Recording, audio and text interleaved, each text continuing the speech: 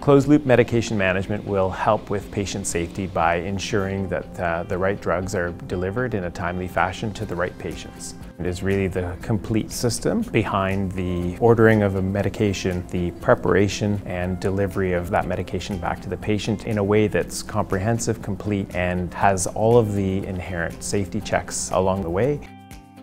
In our current system, we often, at the point of care in emergencies, don't have the ability to access important information about patients' previous code statuses and, in fact, why those decisions were made and by whom under what circumstances. In the new system, having access to all of the information immediately will be able to provide providers and clinicians with that vital information to make important decisions in the moment, so they're not having to make assumptions and guesses in a time of crisis. Accessing information from medical record from home is quite limited. In CST Cerner, being able to access that information is important. It really improves ability to look after patients wherever we are and whenever we need to.